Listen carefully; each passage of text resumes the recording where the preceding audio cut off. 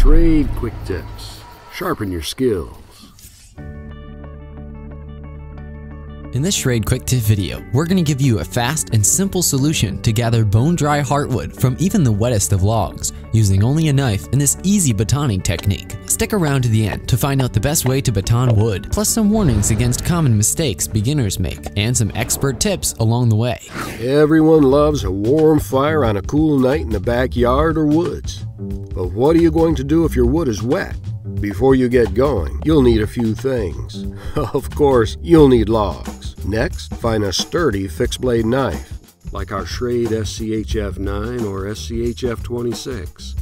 For larger logs, a machete or bolo like this one could come in handy. Finally, a heavy club or stick, also known as the baton. Try to find a baton made of hardwood and about the size shown here. It should fit in your hand and give you the weight and length needed for a good, powerful swing. Make sure the top and bottom of each log is cut close to level, or it's going to be difficult to try this batoning technique.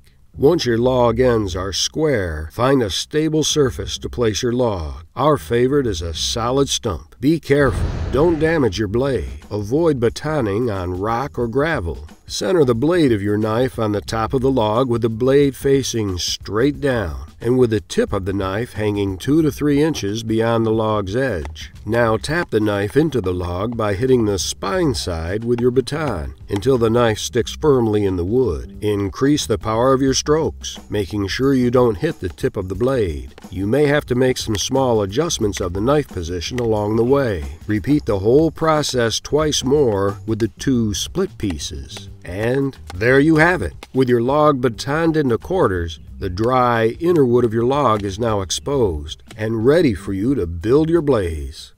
Batoning is also useful for many other camp and bushcraft tasks that we'll cover in future videos.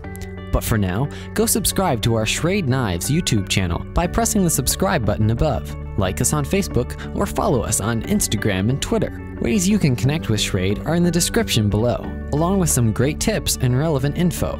To discover more about the gear used in this video, check out the links in the video description on YouTube. Visit www.schrade.com or take a trip to your local outdoor gear retailer.